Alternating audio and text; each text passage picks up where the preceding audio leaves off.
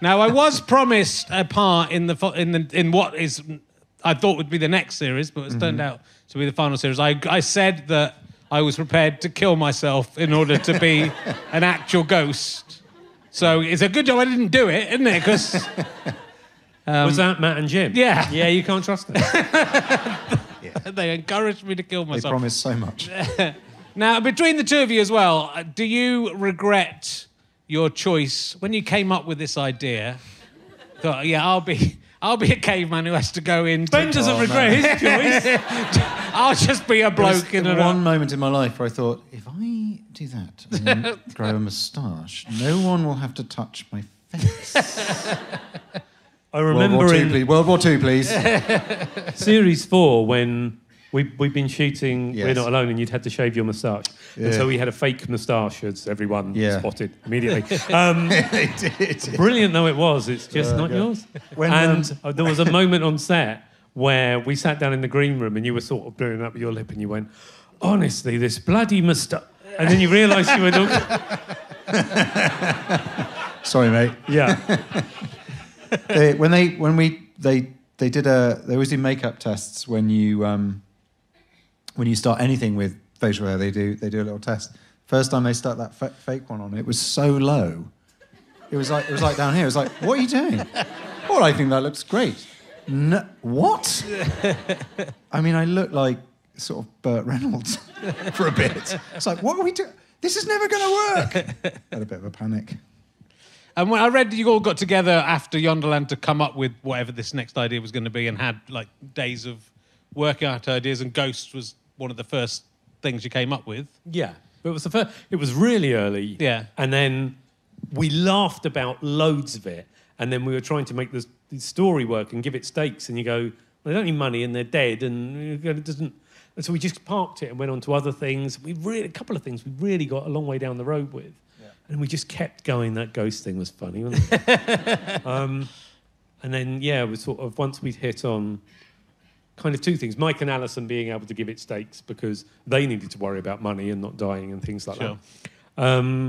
And the kind of making a virtue of how banal their existence is, and the fact they just argue over who gets which bedroom and watches what they get to watch on TV, and so it kind of it eventually came together. But yeah, it was an early idea, but to kind of get to the point where we ironed out the creases took a really long time. Yeah, I mean, there were some other great ideas. We could pitch them to you now. Yeah, I was going to ask what they were, because I might nick them. If you nearly threw Ghost, yeah, we won't do that one. Yeah. Let's think of something else. There was all sorts. Don't pitch it, because I'm not going to pitch it. I was looking at you and you were going with your eyes.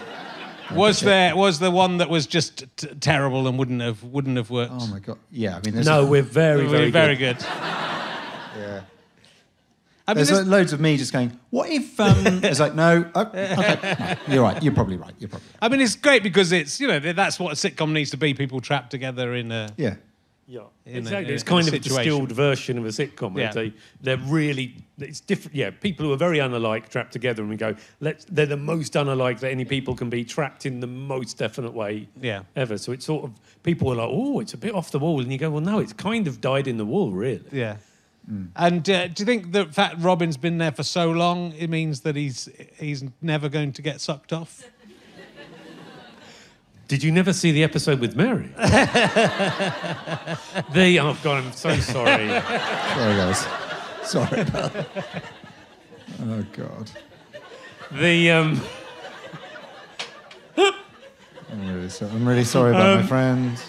I don't know. I think, but we were really early on. We kind of said and put it into dialogue that there is no rhyme or reason to it. We wanted to get away from that sense of there was kind of an assumption that you would do a good deed and then that would be you going over to the afterlife, and we were like, if that becomes a format and you get tied to it so quickly, and so we said you never know and there's no reason to it. Yeah. And then kind of when Mary got sucked off, it was like our way of going, see, we told you. So after all this time.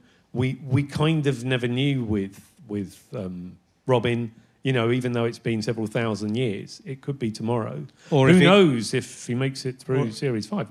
Or if he gets a part in Ted Lasso, then... Yeah. No. Then... suddenly... Wow. all the original ghosts have been sucked off and replaced with other actors.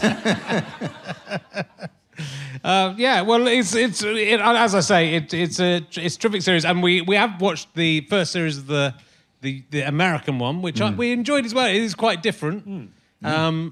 Are you enjoying? I mean, you're executive producers of it, and obviously involved in it. Right at the forefront, fighting the battle. Yeah. No, we did. For the pilot and for the first season, we would get all the first cuts, and you look at it, and it was weird because you're looking at something that originated in our writers' room. Sort of going through a kind of weird filter, and you understand all those decisions as well, because they're writing for a very specific audience. They have a very different history, and so it all goes through that filter. But they do it in that way where it becomes a CBS product, without wishing to sound too corporate, but it does. It becomes something that they produce, and very American in its.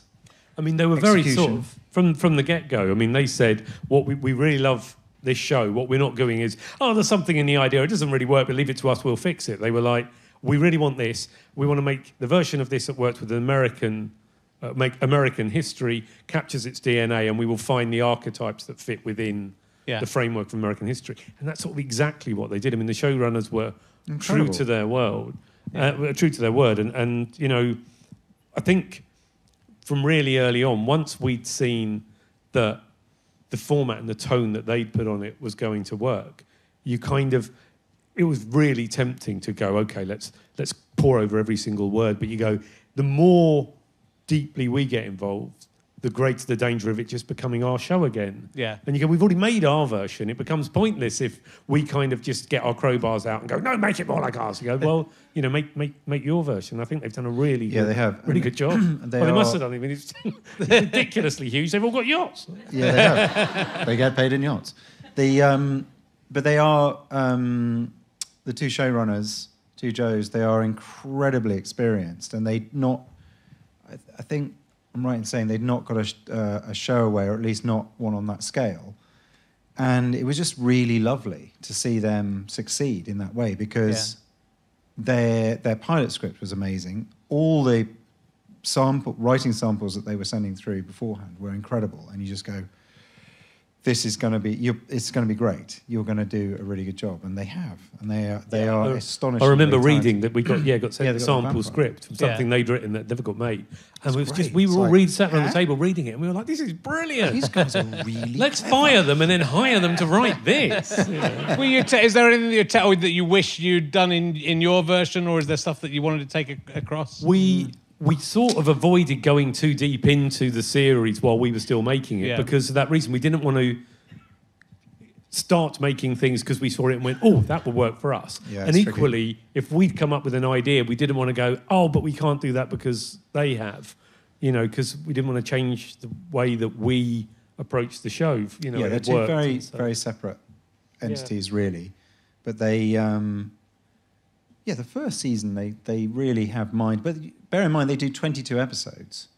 So they've already now shot more than we will ever shoot. So they're going to have to reach... the beauty is of doing 6 or 7 a series, I'm going to call it a series, is that we can sort of hold story in a different way. Their story engine, if you like, is just running over time. So they've got to throw so much material and so many ideas in. That inevitably the rules are going to bend, and the world is going to expand, and they're going to have many more characters coming and knocking on the door. Their story engine is a big V8 American muscle car, and ours is a mini Metro. It is a mini Metro. You're right. Reliable. It's very reliable. Well, it's interesting to see a bigger budget version of, which is part of the difference, isn't it? There's a lot more money. They can have a lot more actors. I think it's interesting to see, as I was saying backstage, but it's interesting to see the seller people played by different people, which kind of it's nice and Ghosts that you play them, but it also kind of makes it. Yeah, well, it takes you out the reality of it a little bit as well in some ways, doesn't it? We've always loved doing multi-character. Yeah. That's what we've always done, and But that was the way that we went. Yeah. Or we can do a little bit of We did. Yeah. Well, in the first, we made a pilot that was never transmitted. That was the deal. It wasn't like they went, "This is terrible. Don't put it on telly." We sort of went, "Could we, work out what this is?" And in that, we were all playing multiple characters, and there were about 100 ghosts in the house. Right. We made something unfilmable, basically. And then we looked at it and went, "That doesn't work. It should be a distilled. Should be a family who were just not related." Yeah. And but Ooh, yeah, I'd like to see that though. You're going to put that on a no, DVD extra. It's like the pilot of Blackadder has just gone out 40 years later. In 40 years' time, when you're dead, can we put it out? Yeah. Exactly. When Ben's dead, we'll put it out. Yeah. Can Tony Robinson introduce it as well, though? Yeah. Oh God! Can you imagine? I can't imagine it. We'll play it at your... Honestly, we've done so much filming together. We have had those discussions, and I often bring it up and go, "Listen, guys, if I go first, can you?" And there's a whole list of things. I'm going to write it down. I'll write it down. I'll make a will. A will, yeah. You should. I have already made a will, but I'm going to add that on. There's going to be tricksy stuff in there for you, mister.